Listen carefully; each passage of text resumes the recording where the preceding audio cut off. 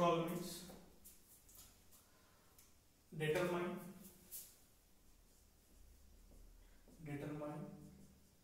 input and output impedance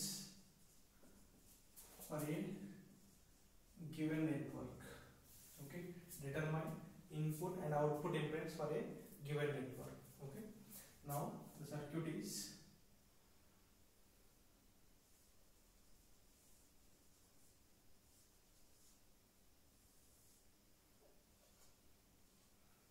one dash, two dash,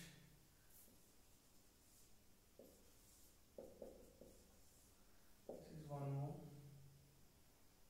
and this is 1 volt, and here we have 1 ohm.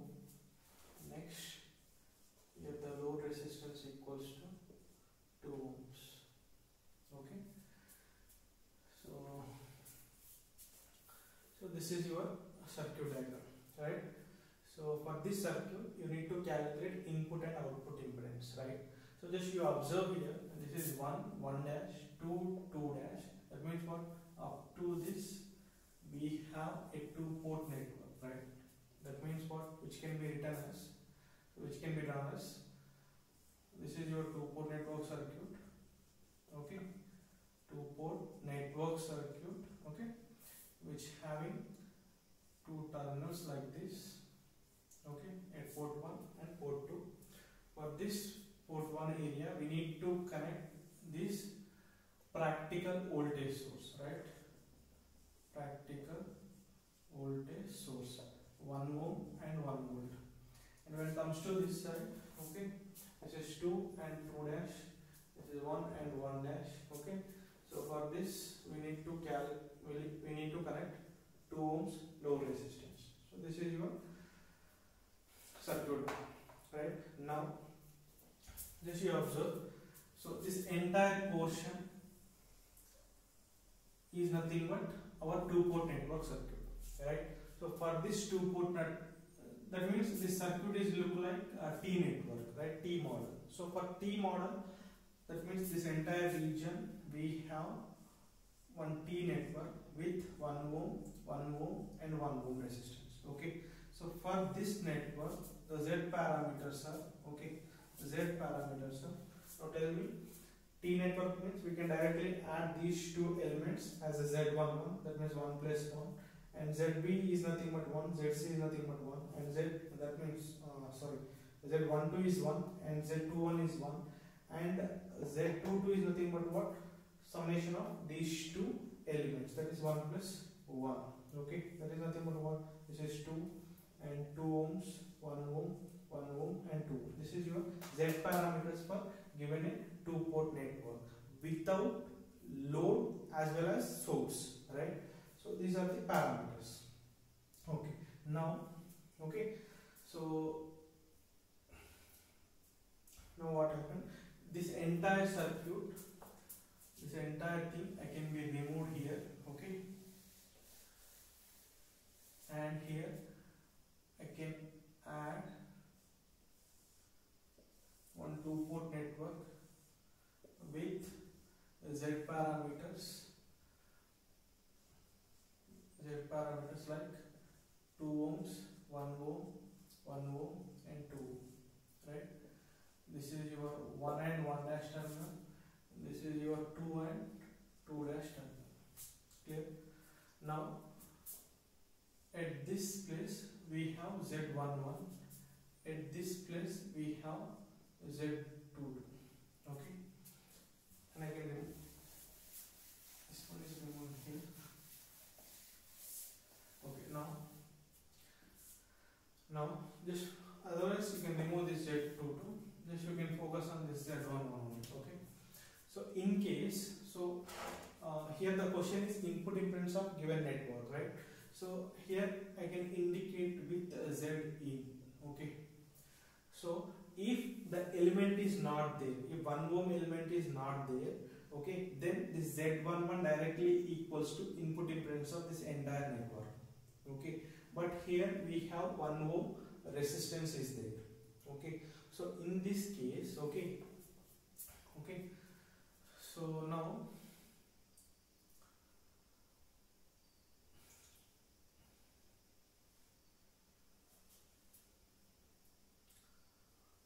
for this network, Z input equals to, otherwise you can indicate this one as sorry, this is not Z1 now. Okay,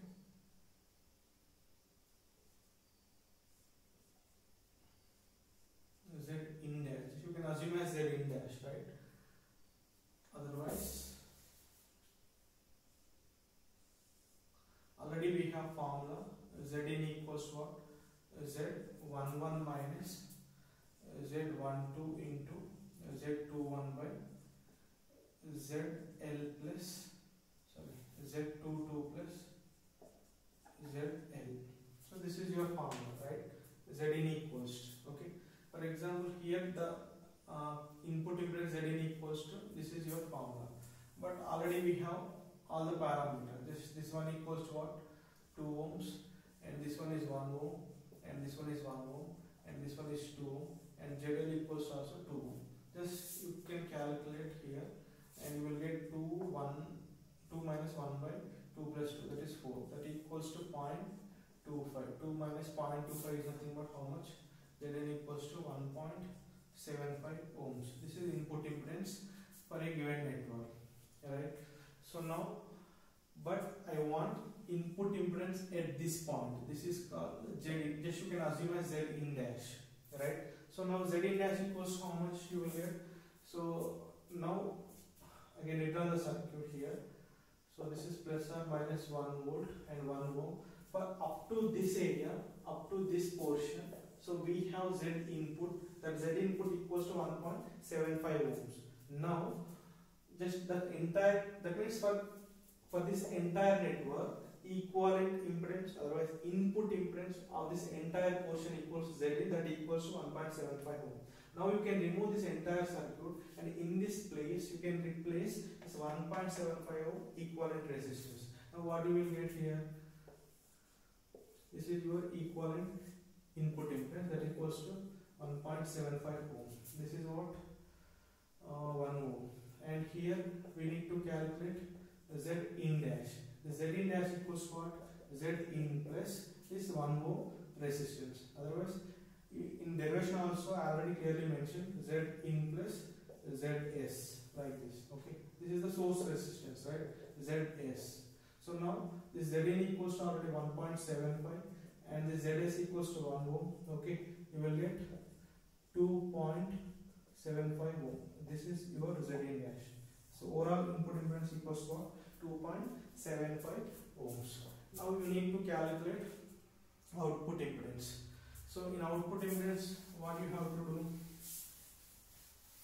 First, whatever the load we have, whatever the load element we have, just you simply remove that element, and in that place you need to add one ideal voltage source, that is plus or minus Vx, and which produces a certain amount of current Ix, right? Okay, this one, right? And in input port, okay, we need to short the source, and we can take the resistance as it is, right? So this is 1 ohm. Okay, this is your circuit. These are the steps we have to perform before calculating the output impedance.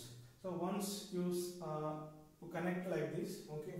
So for this network, okay, here we can indicate with the Z22, okay. Otherwise you can take it as output impedance, right? Otherwise you can take it as output impedance, okay. So that Z out equals to, already we have the formula. So what is that? So Z22 minus Z12 into Z21 by Z11 plus Zs. This is your formula, right? Now you can substitute Z22 value is that what? 2 ohms, and 1 into 1 by Z112 plus Zs equals to 1. So what you will get? 2 minus 1 by 3. So 1 by 3 is nothing but what? 0.66. So that 2 minus 0.6 is nothing but 0.33 ohm. This is Z out impedance. Okay. So this is your problem. So first you can evaluate these parameters of given two-port network without including, that means without source and load. So once you can calculate the parameters, then by including source and load, you have a formulas for Z input impedance and output impedance. In that formula, just you can substitute those parameters and source as well as load resistance value, then you will get the input impedance as well as output impedance. Okay.